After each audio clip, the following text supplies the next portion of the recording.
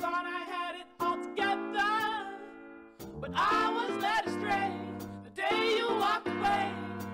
You were the clock that was ticking in my heart, changed my state of mind when love's so hard to find. If you're like most people or most students, you don't really know what Associated Students does here on campus. What would you say you do here? Other than take some fat fees every quarter. The only time you really notice them is when they show up in spring quarter in the arbor to ask for your votes. And if you really don't understand what AS does, who could blame you? Because here is the organizational chart of our student government, and it's so freaking big, it doesn't even fit onto my screen. Gee, I wonder why we pay 5 times more than the UC average for AS fees. Now, of course, there's good programs that are run under AS, such as CLAS is funded by them. We have things like the food bank, other programs that help students. But here's the problem. If you're gonna operate a $12 million budget that comes from student fees, then you better act like someone that's fit to manage $12 million that is coming from student fees. Because we pay more in student fees for AS than any other UC campus by a large margin, and we pay more than any other campus into the UCSA, which is like a union of all student associations in the UC. We also pay into USSA, which is the United States Student Association, which would be cool, except they don't even exist. The last time anything came out from them was in 2018. Oh no, why does no one care about AS? I don't know, man, but I can think of at least 631.83 reasons. I actually looked at the website of every single UC school to see the fee breakdown, and we pay the most for AS of any UC. Keep in mind, we're still paying for campus-based fees and student service fees, but in addition to that, we still have the highest AS fees alone. That's not counting lock-in, that's not counting campus-based, just AS. It's already $631 a year. Okay, sure, so we pay over $12 million every year into AS, and okay, each person is paying 33% more now than 10 years ago, even though there's way more people now. There are a lot of committees and subcommittees and departments run by AS, and it's okay to pay that much as long as we have good people running them. Surely we have to be getting some top dollar elected officials, right? Holy Jesus. What is that? What the fuck is that? What is that private pile? According to Marcinkowski, the public sphere revolves around the idea that everyone can participate in and be informed of important decisions. Well, it would be a whole lot easier to be informed if they would actually update the website with what bills and resolutions they're discussing. Coming soon to own on DVD. I mean, their entire job is to manage the expenditures and legislation on campus, but okay. Gotta cut them some slack though, they were busy. Here's some of the things they were busy doing. Calling for special elections that no one cares about and that no one actually votes in. Getting disqualified, voting each other off the island, getting disqualified again, making bills about the rules they just broke, and then having multiple executives kicked out of the party. And that's not a pun, I mean they got kicked out of their political parties. Leaving meetings instead of actually doing their job, and then when they actually go to the meetings they ignore the agenda. Sometimes they even get drunk at their own Senate meetings. Did I mention we pay these people $9 grand a year? Even the Daily Nexus, which is funded by AS, is calling for more transparency. And it's no joke either, because AS Senate has actually broken state law before.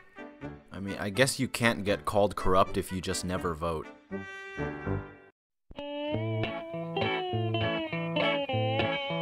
But the real tea starts with this freaking guy, Hugh Le and the USen. Oh my goodness, if you've never heard of this, have I got a treat for you. So Hugh's running this debate against the guy that loses the presidential race in 2017. Anyway, they make some great campaign promises. That's our boy right there. So he was going off about eliminating tuition and like opening student businesses or whatever. He even says that a leader must be able to listen to their constituents. Liar! I wonder if he know that I know he's lying right now. Hugh proposes a project called the NewsCen, which would renovate the University Center. But here's the catch, it would cost $200 million over the course of the project, by adding crap like an innovation center and a demonstration kitchen, as well as a frickin' pub and of course, new offices for AS. You ready? But instead of adding all this other stuff, according to the administration itself, it would have only cost $5 million to renovate the UCEN. In order to gain support for this project, he was literally caught getting signatures from drunk people at parties and lying about expanding the food bank. Our AS president was taking advantage of drunk people. So after getting clowned on for weeks straight about this ridiculous proposal, it finally failed with an 80% no vote. But you sound excited, and you know that I know that you're lying. Oh, girl. Why am I here? Because I am sick and tired of AS. The point of the UCEN story is that every year these candidates will promise us a utopia, free puppies, and the cure for cancer, and we get none of those. Our 2018-19 Student Advocate General ran on a platform of a campus-wide campaign of workshops, collaborating with different organizations, collaborating with DSP, and working with food and housing security to create a coalition. Ultimately, they achieved practically none of that. Okay. Although, to be completely fair, she did say the last guy was a complete idiot, so most of her time was spent just fixing the office in general. Next, we have our external vice president for that year, who says themselves that they were not able to complete their main two platforms. Next, we have the internal vice president, who was noted for being unable to keep the room in order, also noted for acting unprofessionally during his term, and lastly, noted for not being able to complete their main 2 points. Okay. Then you have that year's president, who says that they only were able to work towards a little more than half of their projects and completed none of them. The best part is it apparently took her 10 months to create one of her main platform points, which was to create a new AS position. Did we really need another position? And then apparently we just had a bunch of people that didn't know what they were doing. That's not even a joke, that's a direct quote. Clearly we all really don't know what we're doing.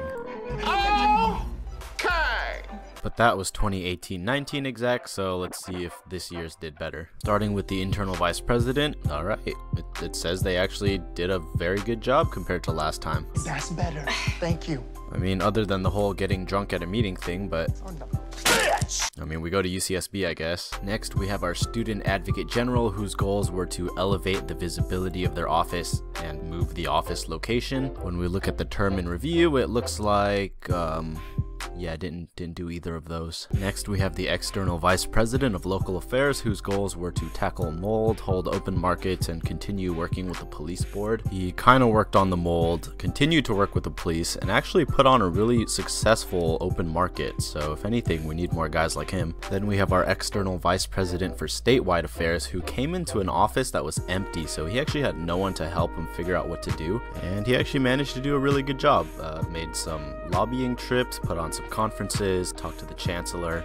Cool. Lastly, we had our president, whose goals were to create an app for AS, find a permanent place for the bike shop, install meal vending machines for students, and create a plan. Part of her plan was to make a plan. Well, there's no app to be found. I mean, who even asked for that? It says she finished the last president's plan of finding a place for the bike shop. Maybe in 10 years they'll actually move it. She did start to make this strategic vision 2020 plan, but I mean, the hilarious part is this idea was first started 5 years ago by the AS president, and now they're gonna have the next AS president finish making the plan. $9 grand a year, by the way. Pay for what, standing there? And let's go over this vending machine idea. Apparently they're gonna have a food vending machine. It's gonna cost about $14,000, and that's before you actually put food in it. Jeez, if only there were some kind of basic needs infrastructure already in place where we could help people find food. Something that already has the funding and the staff to run. Something that we can expand with our $14,000.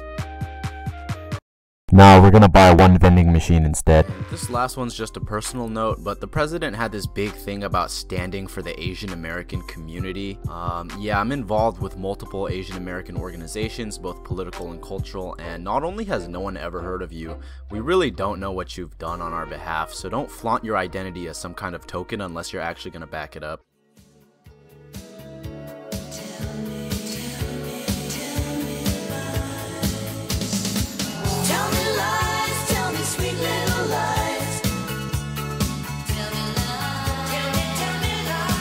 Oh, no, you can't disguise.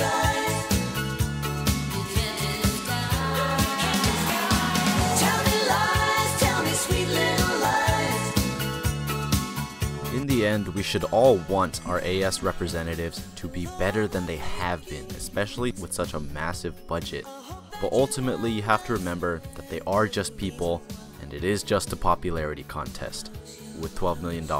At the same time, we can squarely blame AS for not being transparent or engaging with the public. Why? Because they only interact with the public once a year, and that's to beg for our vote. How many times has an AS representative actually asked you what would help you succeed as a student, and then how many times did they actually go and do it? On the other hand, how many times did some random stranger approach you in the arbor to beg you to vote for them and their friends? In the end, the Senate needs to be more engaging, more transparent, and more efficient. Only then can they turn the public perception in their favor instead of against them. Until then, I want my $600 back.